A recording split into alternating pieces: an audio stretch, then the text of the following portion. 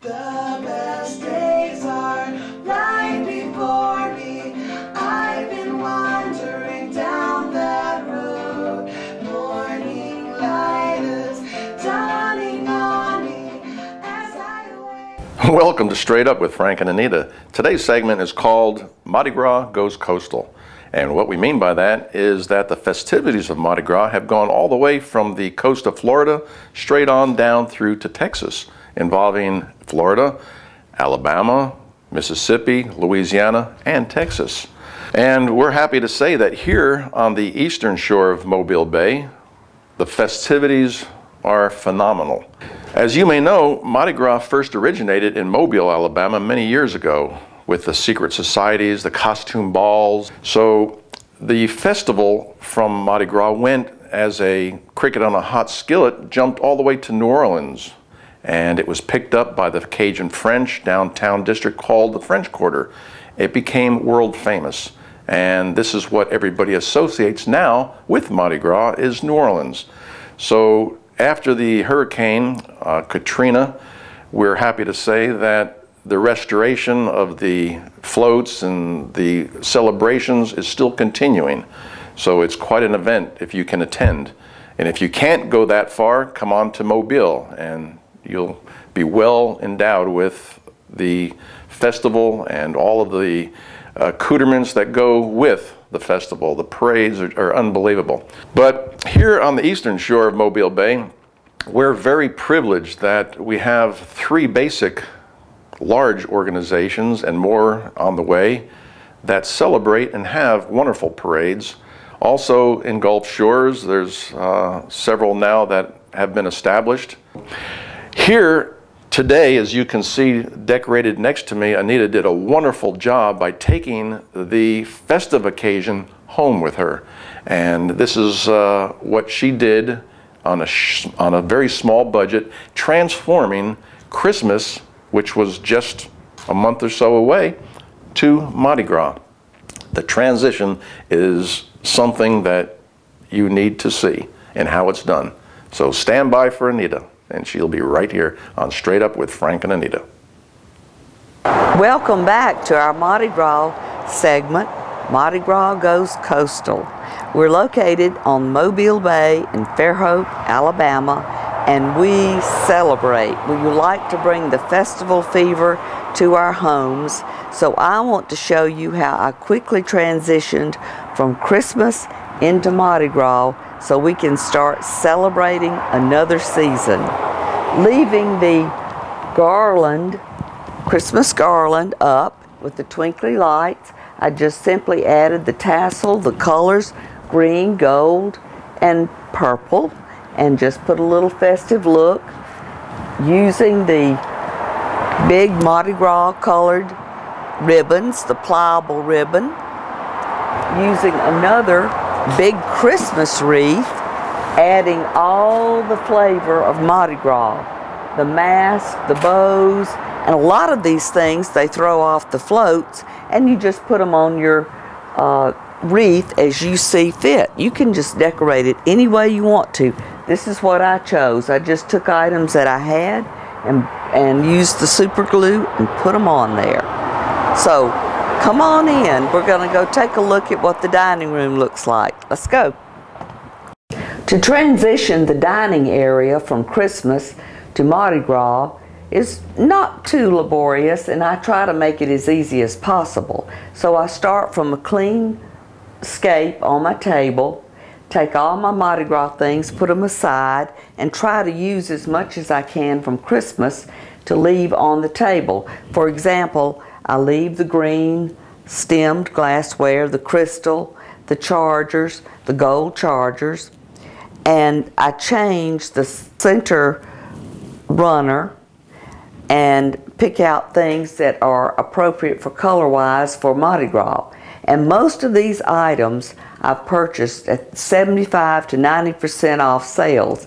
A lot of them after Christmas sales, which, believe it or not, they will have the green, the gold, and the purple Christmas items now reduced because they carry those colors. So I picked those up for just nothing.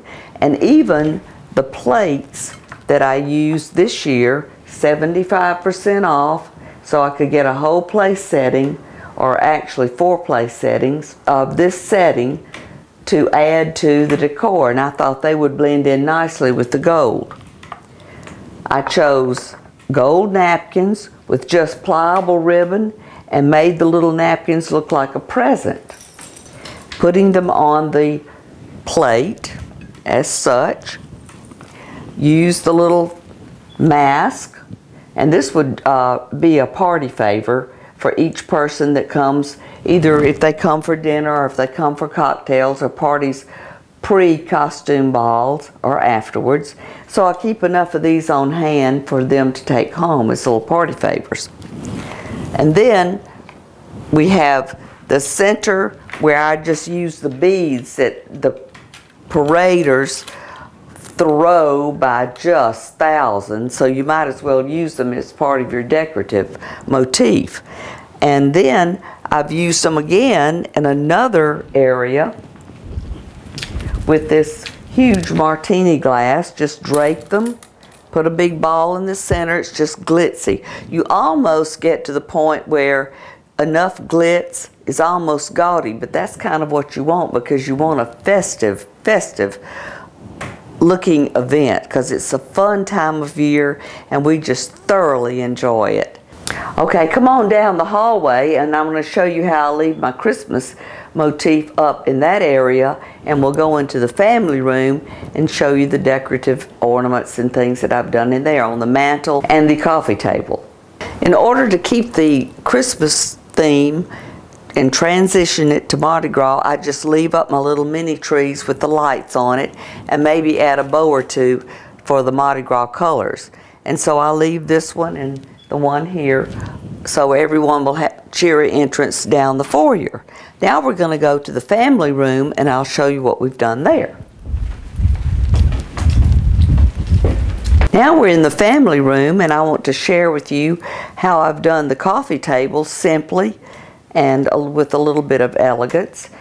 I collect throughout the year, or anytime I see anything with the purple and the green and the gold colors, I just pick it up, bring it home, and hope that I can put it somewhere and use it. Most of these items came from discount stores or thrift stores. I believe this even came from a local Goodwill, this purple bowl. And in it I put the big balls, the gold, the green, the purple with the beads on top, fluffed it out a little bit. And I picked these up at one of the local after Mardi Gras sales, as well as this vase, and then fluffed around. In fact, our cat Panther thinks this is her new toy, so she likes to paw it quite frequently. And of course, you leave out your cocktail napkins, and I put them in a little fan arrangement and have these ready for when you have guests over for drinks. Now follow me over to the mantle, which I think is the most fun to decorate.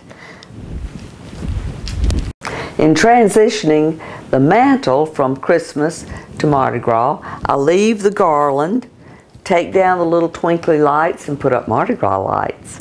And using a grapevine wreath, I string it out, spray it gold, put some sparkly on it, put it down the center and weave it in and out, and just add anything sparkly that I can find. I have these vases again that I have bought at a local discount store.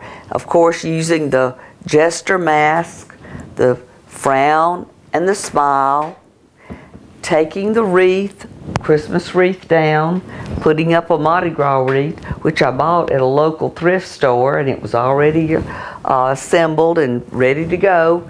I put it on a reflective background, the mirror, and I just thought that added a real good touch. So this encompasses making another cheerful addition to your family room. Thank you for watching this segment, and y'all come. It's January 16th to February 16th, and we have a ball. Well, thanks for tuning in, and visit our website, faashow.com. And also look at our store. We have many products for sale, and we're building daily. So tune in again, Straight Up with Frank and Anita. Goodbye.